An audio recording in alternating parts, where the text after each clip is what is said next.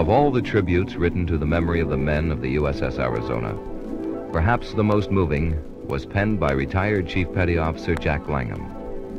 He titled it, Voice from the Arizona.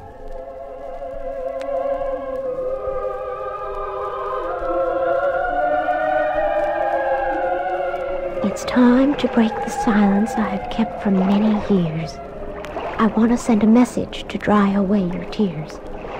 Let my story be heard by mothers whose sons I still enfold, and to all the wives of loved ones who defended me brave and bold. To you who served in battleships, or perhaps you shipped with me. You might be mourning a shipmate who is resting beneath the sea. My story began in Brooklyn. 1916 was the date. They christened me Arizona after the sunny baby state. Oh, I was a proud ship, Arizona, and my commissioning became complete the day I took my place in line with the mighty U.S. fleet. My bow cleaved through the water, my sisters steamed at my side. I was part of the greatest navy that ever graced a tide. If you have been a son of mine, you have helped me earn my fame. You served me well and faithfully, and I'll always cherish your name. The years sped by, too fast it seems, and this lady was growing old. That infamy at Pearl Harbor, my destiny did unfold.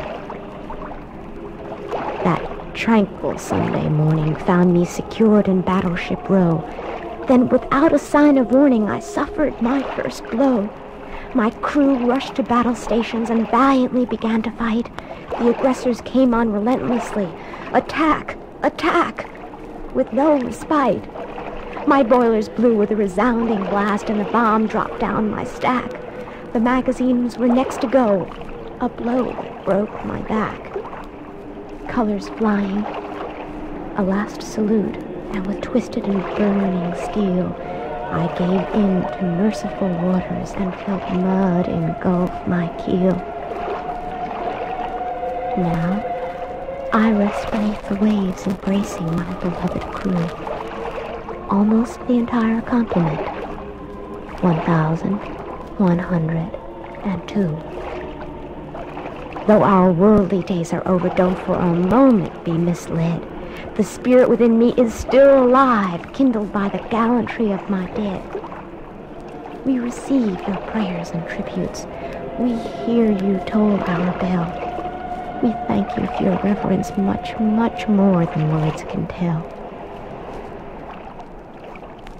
If we could ask one thing of you, our sole request would be, do everything within your power to keep our nation strong and free.